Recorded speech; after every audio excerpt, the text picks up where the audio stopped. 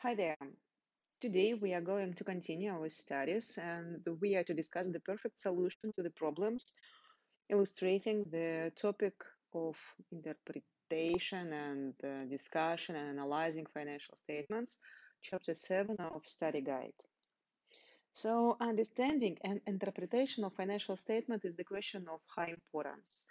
To the date, we have studied all four forms of financial reports, and now we have to learn how to analyze them, how to compare them, and how can we conclude whether to invest or not, whether we need to do something with the business in terms of increasing the performance, increasing the management, improving the management, cash management, working capital management, etc., etc. So today I suggest to follow the perfect answer suggested by University of London and the examiner's commentaries. This is year 2017, and you can download the wording of the exam and the question itself using the link in the description of the video, or you can go to the info system, and in information system in lectures folder you can find the PDF with the wording. So let's start. The learning outcomes of chapter 7 of our subject, AC 1025, include the ability to analyze, interpret, and communicate the information contained in financial statements. And the most common, and I believe the most useful way to do so, is the use of accounting ratios we have studied recently.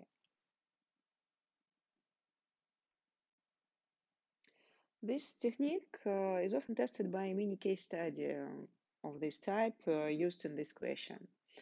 And it is important that answers go beyond simply stating that a particular ratio has gone up or down.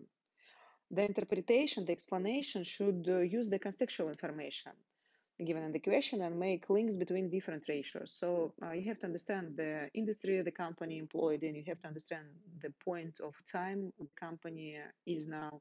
So whether it is starting company, is a startup, or it is a solid company with a history, and what is happening in the economy, etc., etc. So it's not only about calculation of the ratios, for sure. But I believe that question, that optional question, is pretty good because you have just to learn and understand how ratios work. And even if you don't remember the total amount of formulas, you can calculate as maximum as you can, and you will be you will be allowed to receive a portion of marks. So it's not the question which will be broken up totally if you will have a mistake at the second, in the middle step. So I believe that question is pretty nice, an optional question at the final exam. And good answers on that question will draw conclusions from the ratios and the background information, as we discussed before. And that information provides insight into the financial position and performance of the companies together with ratios. But excellent answers will use the analysis to draw appropriate conclusion, which will be discussed from the perspective of a potential equity investor. So not only to discuss the performance and position of the company, but to answer on the question of the potential investor whether to invest in that business or not. And ratios will really help. So please open University of London accounting exam, final exam of 2017, and we need zone A, question 2.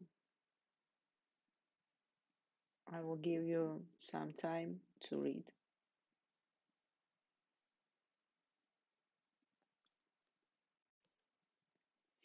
Let me show you that question. Here we see question 2, McCartney Ltd, and the description of the company. Then we are given with financial statements, and on the second page we can see the requirements. So let's go back to our presentation and discuss it in more details. So McCartney Ltd is a company which manufactures and sells acoustic and electronic guitars. And in 2017, in the previous year, the company recorded a record level of sales and is predicting a future increase in the next year. And the private equity investor is considering the purchase of a 20% holding in McCartney. The investor already holds a controlling interest in Harrison Ltd. And by the way, do you know the names of McCartney, Harrison? Maybe Lennon will appear here. And a company which manufactures and sells a range of brass instruments, Harrison, has a history, and we are offered with the average ratios of that company, ratios which show the performance and financial position of the firm. And below we are given with the financial statements of McCartney, and we have to derive out of that statement using the formulas the comparable ratios and comment on that. So the requirement is calculate comparable ratios, and we have to use using the closing balances. This is important here. And all calculations must be clearly shown. So I suggest you, I strongly advise you to show the formula you've used, to show the calculation at least of one ratio, and you can show the answer for the ratio for the next year, for example, in order to save your time. But you have to show the calculation and formula for the justifying the maximum points you can be awarded. And the section B of the question requires to prepare a set of notes for the private equity investor in respect of trading and profitability, liquidity, gearing, and investment potential. So 4 dimensions. Normally, we always, as investors, look at 4 dimensions at least. How to approach the type of question? When writing a report on the ratios, as in part B required, write something about every ratio, or perhaps 2 or 3 comments about each group of ratios, such as liquidity or investment potential. And it's not enough to say the ratio is higher or lower, because it could be seen from the calculation. So the comparison with the industry average or another company is not enough. You must say whether it is better or worse, or impossible to say, because sometimes it could be impossible to say whether that ratio is better or worse than industry average. But you have to give possible reasons for significant differences in these companies, in the company you're analyzing, in comparison with average at the industry or the competitor. You should have in mind also that the recipient of your analysis, the grader at the exam, the investor you are answering, you are presenting to, and their specific needs. So you were also asked to identify other related and relevant information which would be useful, but many candidates fail to do so on the exam. So please bear in mind. So you can, and you maybe even have to write something about the industry itself, about the perspective of the business itself, about some non-financial information which should be considered. And there are no absolute answers to this type of question. This is the most important point here. And you will be rewarded for the logical and informed analytical approach to the case described in the question. So you have just to justify your decision, your suggestion. It's absolutely important to say with 100% whether to invest or not in the company in real life and at exam also. But you have to follow the logic you've chosen. So these are the main advices I can give you before starting the solution. So let's proceed. Ratio analysis. Study guide tells us that every candidate must learn the 16 or so ratios listed in the subject guide and Louis Berg's book. I believe you have that with ice creams. And you should carefully read the requirements of the question, which in this case specify the number and nature of the ratios to be calculated. Because if you do know some ratios, but they are not appropriate for to that problem, it's not appropriate to write down the ratios you know answering this question. You can spend a lot of time, but you will be awarded no points. So if you do not follow these instructions, your work may not be marked. And in that particular question, we are required to calculate something about 10 ratios, 10 or 11, and here we have the name of the ratio in the table and the formula you have to use. Of course, formula is not given. You have to learn it or these formulas by heart. So you are given only with the names of the ratio, and sometimes you are not given with the names of the ratio even. You are only asked to analyze, let's say, liquidity and financial position of the firm in terms of financial stability. And you have to know which ratios will help you to do so. So here we are lucky enough to have the names of the ratios we have to calculate. And the last, I believe, important thing we have to consider is the structure of the answer. It's important that in such questions, you use the correct notation where writing each ratio. Is it a percentage? For example, return on capital employed should be presented in percentage form over a number of days. For example, when we talk about inventory period or debtors period, we have to state 35 days or simply a number when we assess inventory turnover. So it's not suitable to state percentage or days there. So we have just state the number or maximum write down the word times. And many candidates during the final exam present their profitability ratios as a decimal, not as percentage. And it's a mistake. I believe that grader would deduct half of a point for that. So please follow the correct notation, correct structure of the answer. I believe we can start. The first section we'll be assessing is trading and profitability dimension of the firm. So what is happening with trading and profitability ratios and how the company feels itself within the industry in comparison with Harrison and in comparison with its previous performance. So the first ratio we can calculate is the return on capital employed. The formula would be profit before interest and tax divided by capital employed. And we have to take profit before interest and tax, but in the statements provided of McCartney, we do not have profit before interest and tax.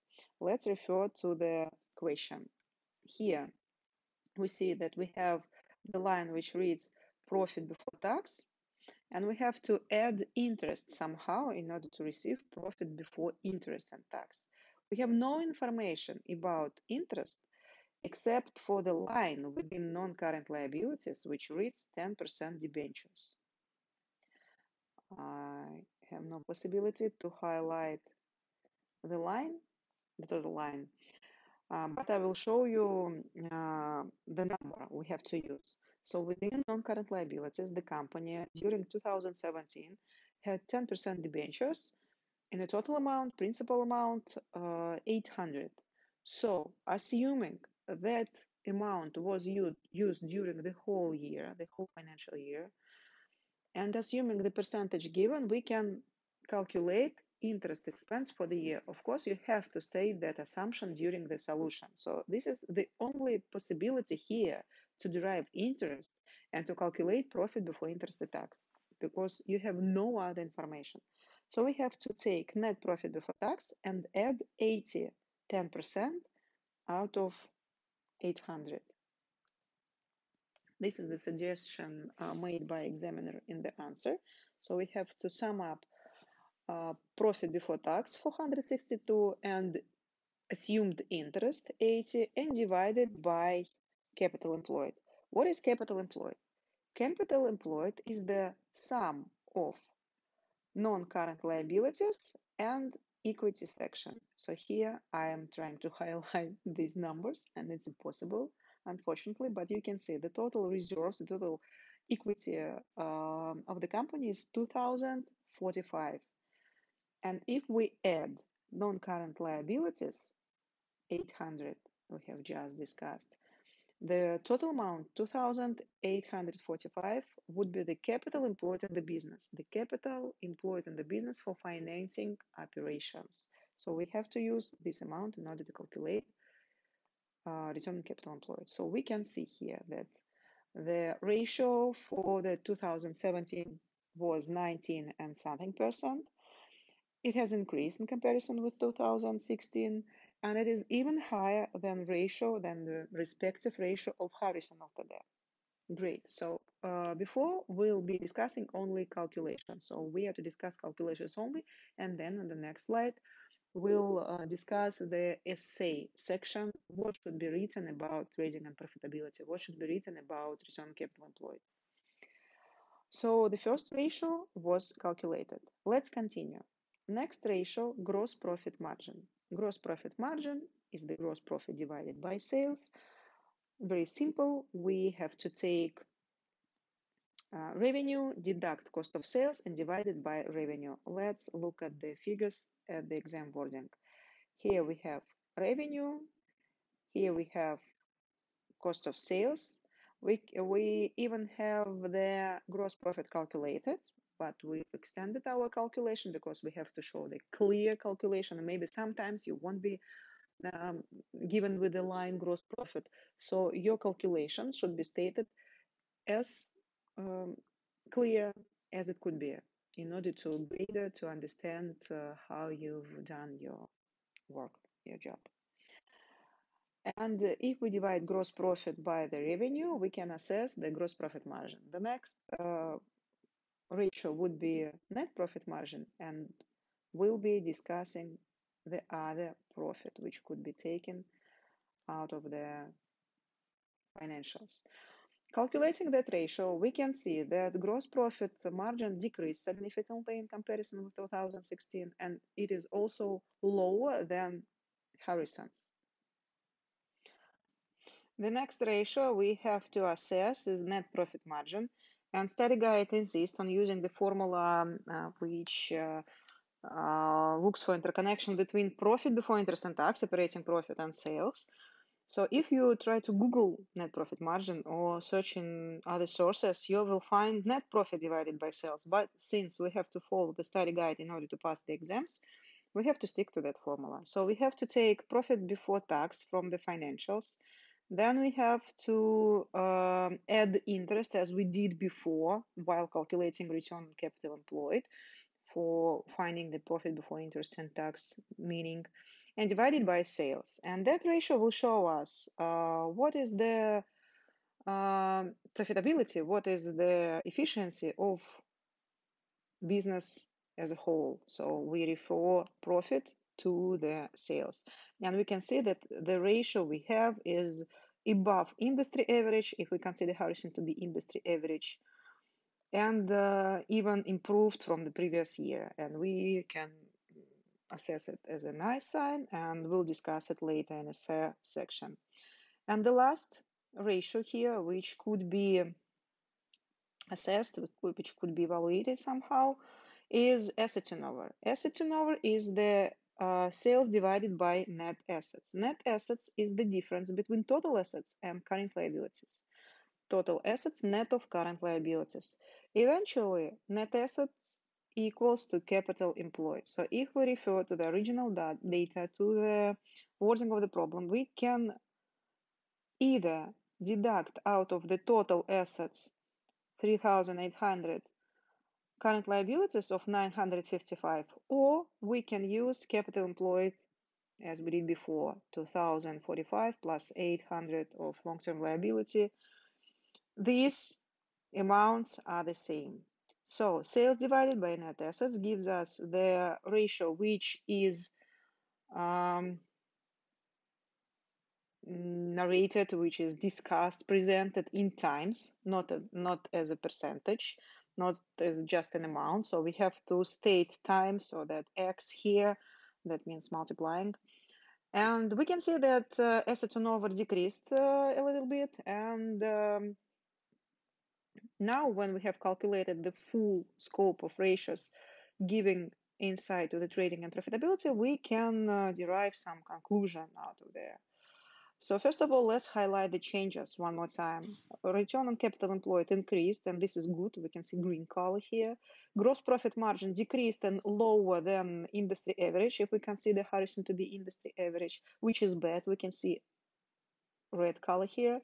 Net profit margin increased and above industry. And asset turnover is hard to assess somehow. It's impossible to say whether it's good or not. it definitely decreased with the comparison to the previous year, but it is still above horizon meaning.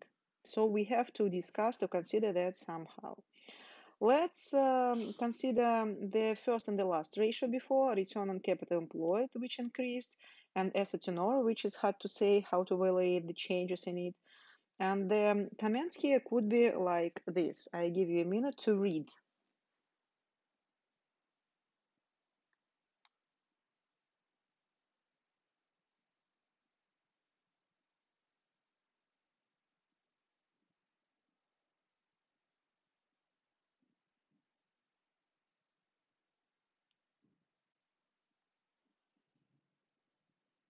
So we can see that improvement in return on capital employed assessed positively, but the main discussion is dedicated to asset turnover. So it's hard to say what was the reason for improving return on capital employed. That's why they just suggest a comparison between previous year and current, and no reasons suggested. But asset turnover could be discussed. There is one reason uh, which could state that reduction might indicate that efficiency with which assets are used has deteriorated. And there is another reason which could be used. You can use any, you can suggest any, that assets acquired in 2017 have not yet fully contributed to the business. Maybe they're in the process of installation, maybe their workers are still in the process of familiarization themselves to the new equipment. But we for sure can assess and can comment on the increasing of non-current assets. So here we can see that non-current assets increased by more than 400,000 pounds from the previous year. So 20% more of non-current assets were purchased. And we can conclude that the business is developing somehow, investing in non-current assets. And by the way, that comparison between absolute amounts, we call it horizontal analysis of statements. So you can see we horizontally comparing two figures from the previous year to the current year. The same we can do with the sales. We can see that sales increased by 25% during the period. This is the horizontal analysis. It's not about ratios, but still, this is the reading, the understanding, interpretation of financial statements somehow. And here, the comment on increasing the number of non-current assets could be valued significantly. It could be of value here, of use. And the most useful sentence here is the last one. A longer term trend would clarify the picture. You can use it anywhere you like because it's like so common, but so like deep that you have to assess all the ratios in a longer period, but not at one point of time. It suits everywhere. I believe at every ratio, in every situation, you can write something like that the longer term trend would clarify the picture. Universal sentence. Then we have to compare gross margin and net margin, and we can say that gross margin decreased, net profit margin increased. And here we have an explanation, some comments. I will give you more than 1 minute to read the suggestion comments.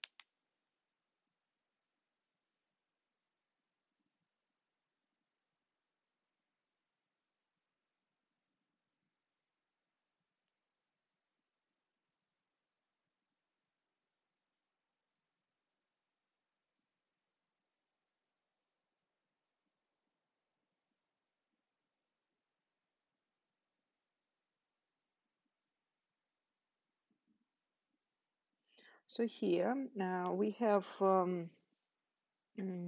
explanation on changes in gross profit and net profit margin. And by the way, in the last sentence, we also can see here that sales have increased by nearly 15%. That is that horizontal analysis we have been just discussing. Sales increased by 15%, So it was my mistake to say that it was 20 to 25, only 15%, but still the huge increase. And you can comment on that, and you can comment on any change you can see in financial statement without the calculation ratios. And we can also see here the universal sentence, the second from the end. Either way, this is a marked change that requires investigation. So you can comment on any ratio which has significant discrepancy, that this is a marked change that requires investigation. So this is the second sentence which could be useful anywhere. I believe we can continue. The next section we have to assess is liquidity and working capital management. So here we have current ratio and quick ratio. Current ratio is the interconnection ratio between current assets and current liabilities.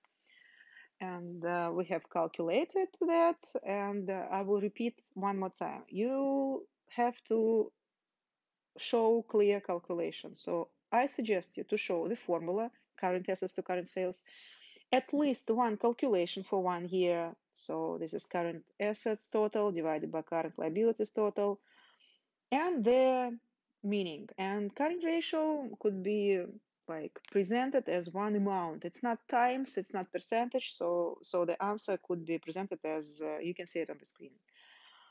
And for the second year, for the second calculation, you can just state the final result without calculation, saving your time and maybe paper. And here we can see that current ratio is above 2, which is quite good. We can cover all the current liabilities for current assets, and marginally above Harrison LTD, marginally above industry, which is good also. Quick ratio is the same liquidity ratio, which excludes stock as the less liquid asset out of the current assets. And we can see that quick ratio is above 1 also, which is quite good. So we can cover all our current liabilities and short term with current assets. And in terms of liquidity position, it tells us that the company is financially stable. And that ratio is above industry average, but a little bit lower than in previous years. The next three ratios shows us interconnection, or not interconnection, maybe management of working capital, debtors collection period, creditors payment period, and inventory turnover.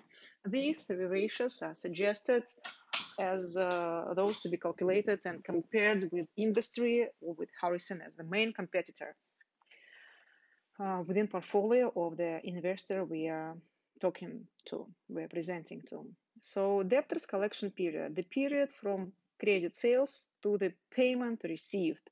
So we have to rate the debtors amount to the sales and multiply it by the number of days per year. And by the way, in requirements, we have the clear statement to use closing balances. So ratios should be completed, should be computed using the closing balances.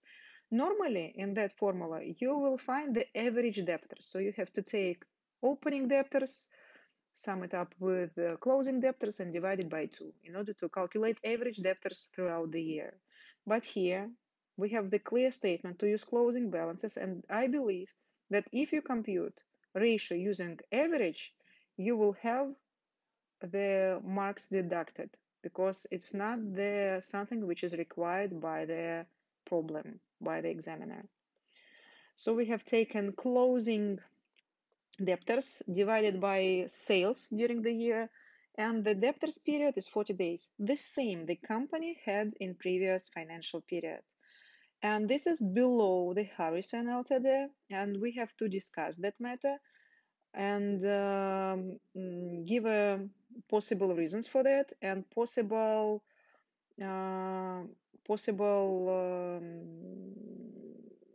future actions from our customers. Creditors payment period. Creditors are our suppliers who supplies goods to us and allows us to pay later. So when we purchase something on credit, creditors increases. the total amount of creditors increases. But since we do not have any information about credit purchases in that problem, we have to state an assumption. Maybe you'd better to write it down. So let's assume that average stock is not volatile during the year, so opening stock is almost equal to closing stock. That gives us the opportunity to suggest that cost of goods sold amount is almost equal to credit purchases amount. So we can use cost of goods sold here in that formula. Creditors divided by cost of goods sold and multiplied by 365 will give us the number of days from the moment the credit purchase was made till the payment done to the creditor. So here we have 32 days, and we have to state days here because this is period, is measured in days. And that period is below the industry average significantly, and even below the period we had in previous year. And the last one, inventory turnover. Inventory turnover is not a period, but the times the inventory totally sold. The times, how many times per year our warehouse totally empty, becomes totally empty. So how many times we totally sells our inventory, the company totally sells its inventory. So we have to divide the total amount of cost of goods sold during the year by the stock, by the closing stock as it is required by the problem. Cost of goods sold divided by closing stock gives us 13 times, and 13 times is below the horizon and industry level and a little bit below the previous year meaning, so we have to consider that because it's not so good. Let's highlight the changes one more time and then discuss it in more details. Current ratio increased and above the main competitor, which is good. Quick ratio is above the industry average, but decreased in comparison with previous year. So it's hard to say whether it's good or bad, but it at least higher than 1, which is good for sure. Debtors collection period, the same in comparison with previous year and below the market, but it's really hard to assess that change. We have to discuss it from different angles, from different points of view. Creditors payment period decreased, and for cash management, this is bad for sure. It's not a good sign because it decreases the amount of money in possession and working capital.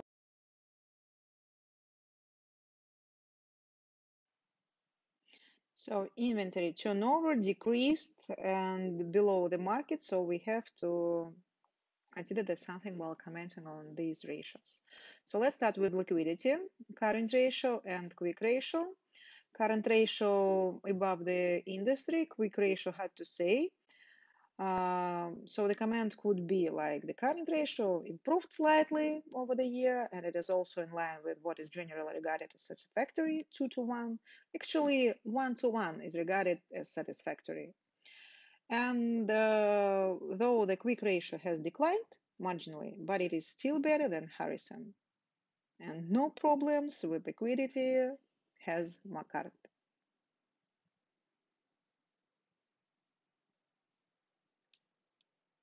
As for working capital management, debtors and creditors period, we can comment on that as follows. I give you the minute to read and then I'll add something.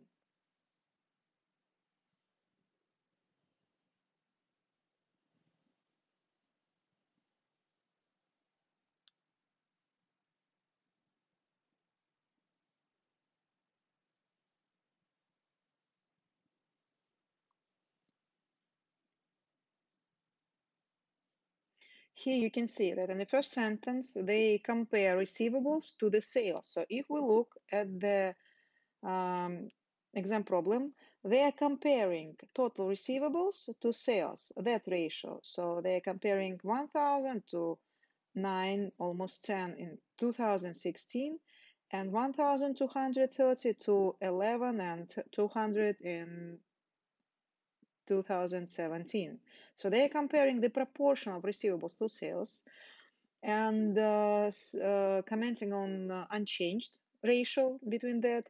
But the possible future outcomes out of there, that company would have no power to decrease that period of 40 days more, because industry and the main competitor Harrison has the longer period, and now the companies, the customers could use their bargaining power of customers, insisting on increasing that period. So this is 10 days, 20% shorter than in the industry, and customers could like insist on giving the larger credit terms, or that short period could be justified, could be explained by the discount offered to the customers. As we've seen before, the total sales increased, but gross profit margin decreased. Maybe because McCartney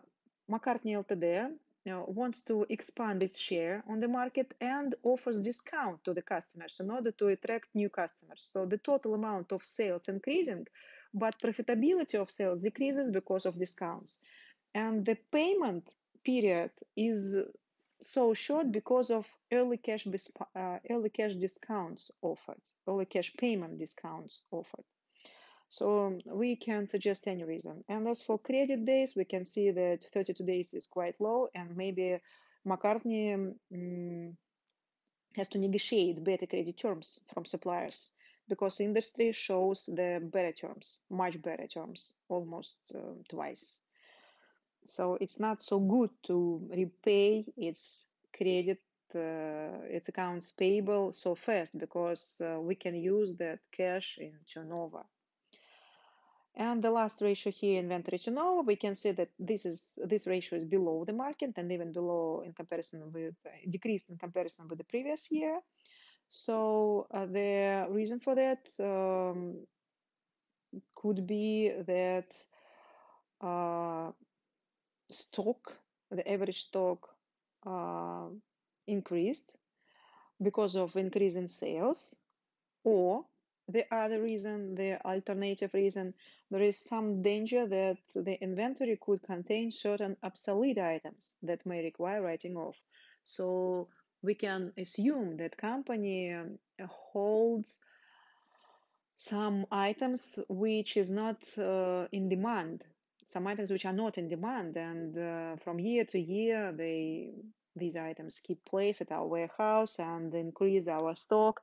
And maybe we should analyze the stock held and write off the obsolete, the items which are out of demand of the market. The conclusion for that section could be that the high level of inventory, and we can say that the inventory is quite high, and overdraft, this is already also absolute amount analyzed. We can see in current liabilities overdraft in this year and previous year, which is not a good sign, and overdraft even increased. And receivables compared to that of payables suggest that a labor-intensive company that company is, or one where considerable value is added to bought-in products. So that means that that company, McCartney, purchases musical instruments and then somehow rework them or add something to them in order to sell it subsequently. So it's not the pure trading company, they're not pure merchandising company, but the company which adding value to these instruments somehow. And of course, company has to make something with overdraft and high levels of stock in order to improve its working capital management.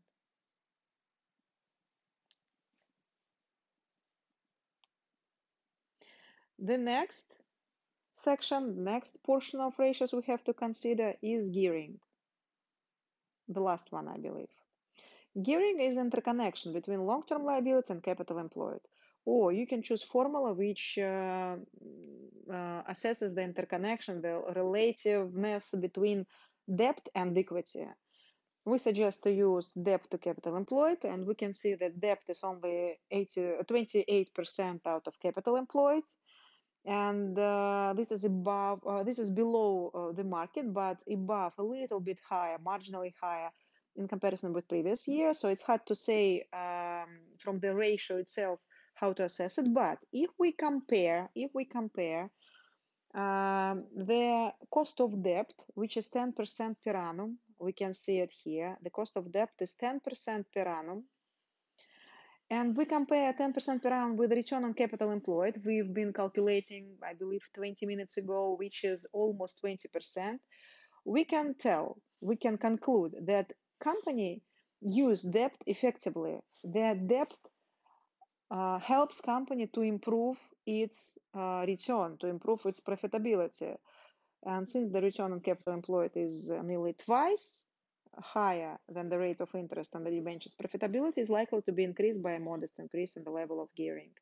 So if we a little bit increased our debt, it doesn't affect, it hasn't affect the total profitability of the firm. So it's like normal. So that gearing could be assessed as not risky, and just given the space to chase the opportunities the market suggests. The last thing we have to make